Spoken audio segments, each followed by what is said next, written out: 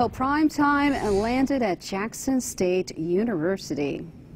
I believe that the coaching staff of this school that has a cumulative of 84 years of professional playing and coaching experience together combined can teach, reach, educate, inform, and lead these kids to excellence. I'm foolish enough to believe, do you believe?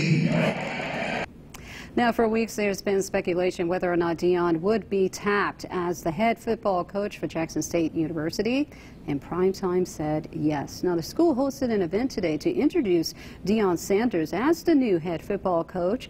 The historically black college is not currently playing the 2020 season due to the pandemic, but they are scheduled to return this spring, and this will be Sanders' first job as a college coach.